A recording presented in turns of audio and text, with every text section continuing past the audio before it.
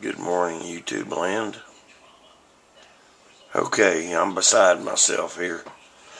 Excuse me. I just finished watching this documentary on Netflix, and all I gotta say is wow. It kind of messed me up in the head watching this.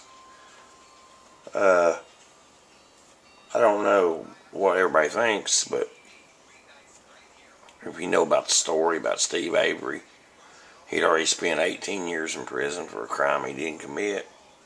Got out.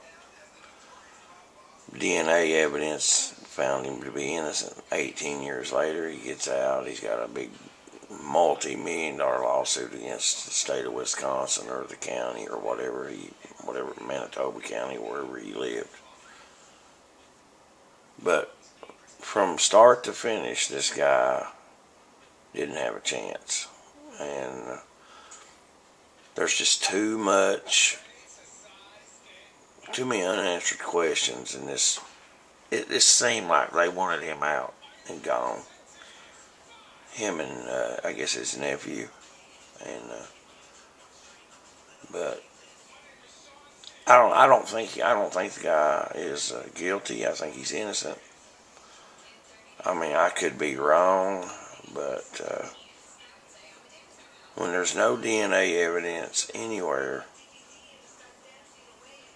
to where somebody was supposedly killed, and only found bone fragments, and I'm not even sure they were hers.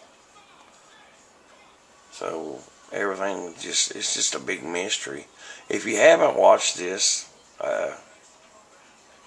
watch this on Netflix. It's awesome. It was well done, and it just shows there's so many loopholes in the justice system. I would like to know your thoughts if you've watched it. And, this isn't to start no big debate or a fight with anybody on who did what. I think this guy got the shank myself. And the poor family, I feel sorry for the family. I mean, what all they've been through.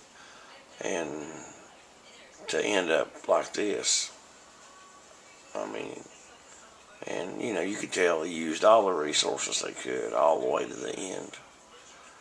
So, like I said, you get a chance, watch it and give me some feedback. Or if you happen to see this video out there and you've seen this, I'd like to know what you think. Have a good day.